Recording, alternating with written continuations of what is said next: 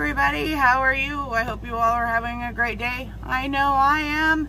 Welcome back to the House of Chillin'. If you're new here, please hit the subscribe button down below. I go live and I upload all kinds of different things. Today, I am starting my Chronically Me series. I had started one long ago, scrap that, starting over. And today we're working on diabetes.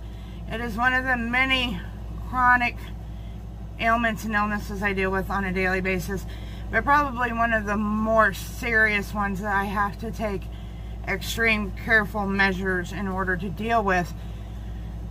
And the reason why I want to do this video is because I got a new meter. But real quick, let me tell you how I became diabetic, because I'm a weird case, just like I am with most of the illnesses and syndromes and autoimmune diseases I have.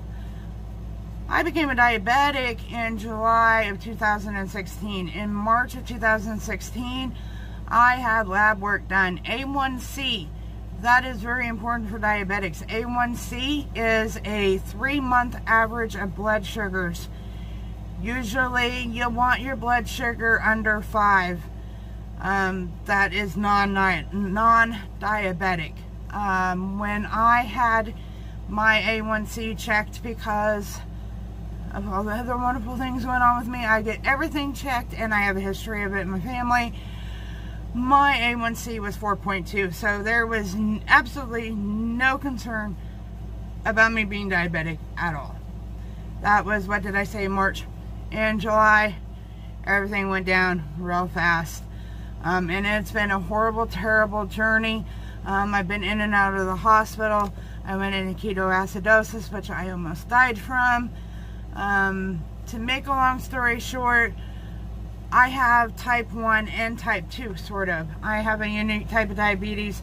Type 1 is juvenile onset. It usually comes from the fact that their pancreas just doesn't work. In case you don't know, your pancreas is what produces the insulin for your body. Type 2 is where obesity and diet and all that fun stuff and family history come into play, and it's adult onset. So I have type 1 and 2 because my pancreas died, which is more or less what can kind of happen in juvenile onset diabetes. And I'm type 2 because I was an adult onset. So that's how I'm type 1 too. It doesn't really matter in the long run, really. I still have to be treated for it. My treatment is really crazy and way beyond what most diabetics, especially type 2 diabetics, have to go through. If you want to hear that story in more details that make sense, let me know down in the comments, because I can add it to my list of videos I want to do for this, and I will tell you my diabetes story in more detail. Back in July of 2016, I got a meter, and mind you, this is 3 years old, and you use this sucker every day, 3, 4, 5 times a day, depending on the type of diabetic day you're having. You can be using this sucker a lot. And so this is the main part of it. This is the old case. It's been, well, it's not looking too bad, actually, for as much wear and tear that it's had.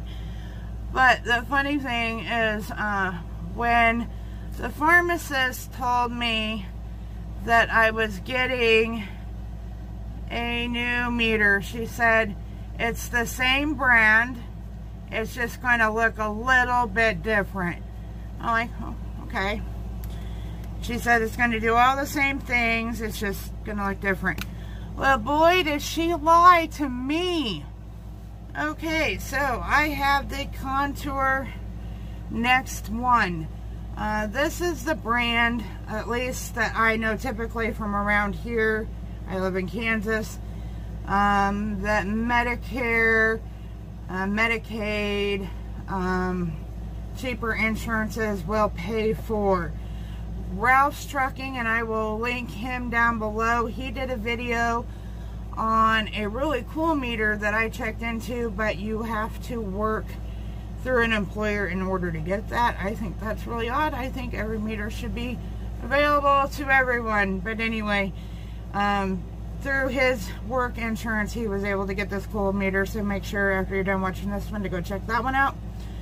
This one, this is what I'm so excited about. I can actually Bluetooth this one to my phone. All I have to do is download an app, and then I can send the results off the app directly to the portal of my endocrinologist, so she knows exactly what my blood sugars are. That's totally cut out a huge step for me. That is totally exciting that this Bluetooth, I've always wanted one that would connect to my phone, but I figured my insurance would never pay for it. So here is the new one, and I'm gonna just shut this one real quick to show you the difference in the size. Smaller is always more compact, especially, you know, since diabetics have to take this thing everywhere. You never know if you go out shopping at 9 o'clock in the morning and the next thing you know it's noon and you gotta take your blood sugar. So this thing is like your best friend. It's always with you. This is what you have right here. This is what it looks like, and I'm gonna use this little pin as a pointer. Right here is your insulin test strips. Right here is your meter. Here's our meter, our test strips. Right here, this thing right here, which is also, I'll show you the one that's already out. This one right here. Ralph called it a popper. I always knew them as a poker. I never knew what they were exactly called, and they are called a Lancet device. Pretty original name, since they actually hold this, which is called a Lancet. So for y'all who never ever seen any blood sugar done, first, but the very most important thing first that you need to do is go wash your hands. So small break, and I'll be right back to go do that. And now that I've washed my hands, and I even used Germex, what you got to do after your hands is washed is get your poker, what I call it, popper, what Ralph's Trekking calls it, or your lancing device, and you pull the top off. Pretty simple mechanism there. Just take your little lancet here, like so. They're universal, they all fit in the same one. And then you just kind of wiggle it in there so it fits in there, like that. This little thing right here is your protective needle cap, so you don't poke yourself. So you take that off, and this is what pokes your finger. I'm pretty sure everybody at some point has had their finger poked. It is not a very big poker at all. See here, there's usually arrows that line it up, like so, like that. Okay, so the next important thing you need to know is you see numbers right here. They go 1 to 5. 1 means shallow, 5 means deep. Depending on the type of skin you have, if it's calloused, if you know you work real hard with your hands or whatever, if you poke your fingers 1,000 times a day, that depends on what number you're on. I have to be on 5. Because if I'm not on 5, you're not going to get any blood from me. Now that you got your lancet set up, you have to get your meter up here. Ta-da! Your meter just like that. And you grab your test strip. Now you want to do this with clean hands, because if your hands are not clean, then if you've touched anything that might have any type of sugary type substance on it, which is a lot more things than you think, it will mess up your test results. Here is what the strip looks like. This part right here is what sucks up the little bit of blood that you're going to poke from your finger. So we are going to do this. I always grab it in the middle. So you are just going to take this, and I had to mess around with this. This one's kind of particular about how far you push it in.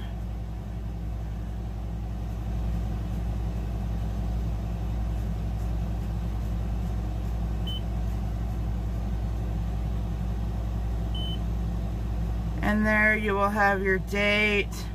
And then you will see right here, that is a little replica of your meter, meaning it wants your blood. What you want to do is you want to take an alcohol pad.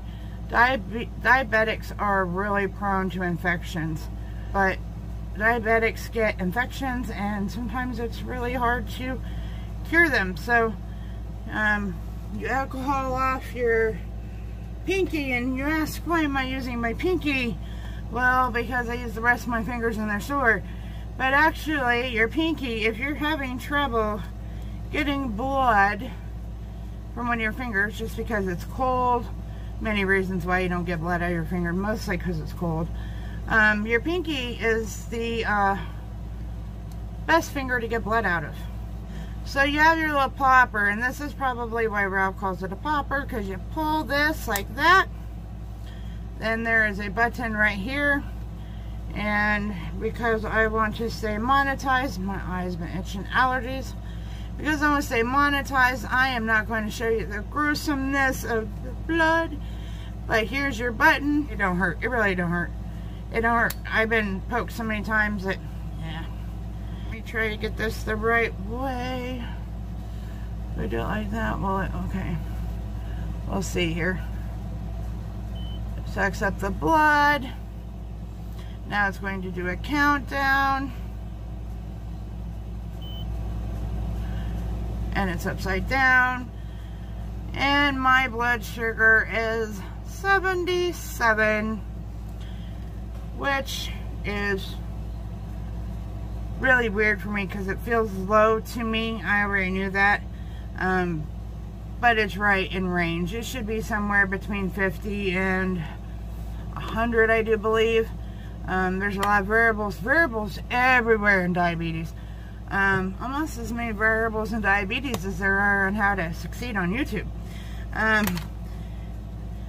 For before eating, 77 isn't bad. I definitely would not take any insulin right now.